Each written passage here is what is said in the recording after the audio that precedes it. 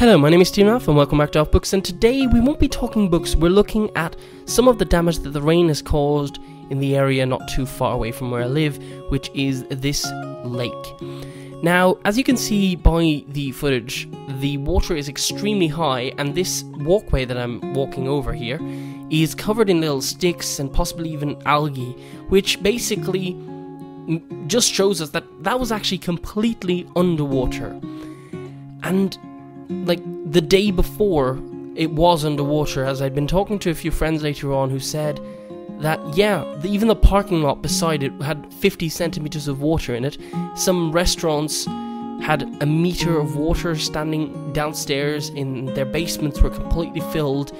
It was really, really bad. As you can see here, now this is 2 days after the rainfall, or the worst of it. The walkway is still covered in water. The side there is a little higher and the water is pouring down it. The whole side drainage thing beside the path is completely full of water and it's still flowing over into the lake.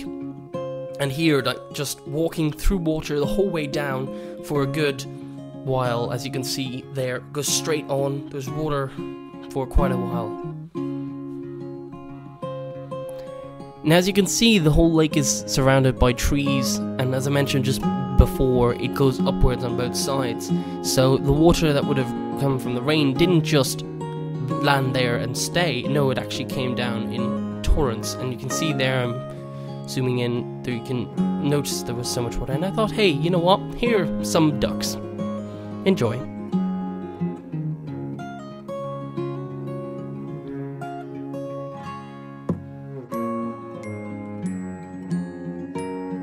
And this is a little further on, I thought I'd show you a bit more.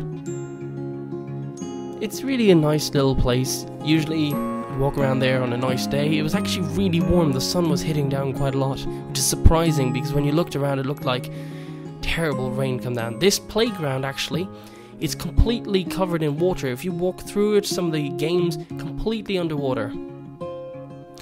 Now that whole part of there was blocked off. On the opposite side, you couldn't actually walk there, and you could see here in the footage I just took afterwards that actually there was a tree that fell down and blocked the path there. The process of the tree falling down actually broke the tree that was at the water there, so you can actually see probably when I get closer that the tree falling down fell right on that tree, ripped down some branches of the tree to the left that just left the screen.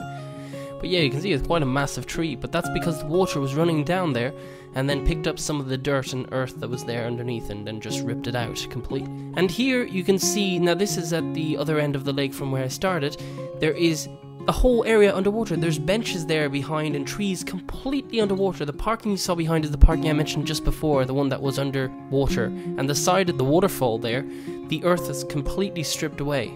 And here at the second waterfall you can see, hey, it doesn't even look like a waterfall because that is how high the water was. That's supposed to be about a 30 to 40 centimeter drop, I think, and it was just so much water there. And here this as well, side is trying to cope. It's basically supposed to only be a small stream. And here, the footage you saw at the very beginning, this is the same area just from the opposite side, and some dogs. And here we are back in the car on the way off from the lake, and I thought I'd just show you, you know, the area because it looks really nice. There's some nice towns and villages dotted around the road, and some nice hills and all, so it just is a really cool little place in the middle of nowhere. And one last piece of footage, this field that we're about to see is completely underwater, and I just thought, well, this shows just how much rain came down.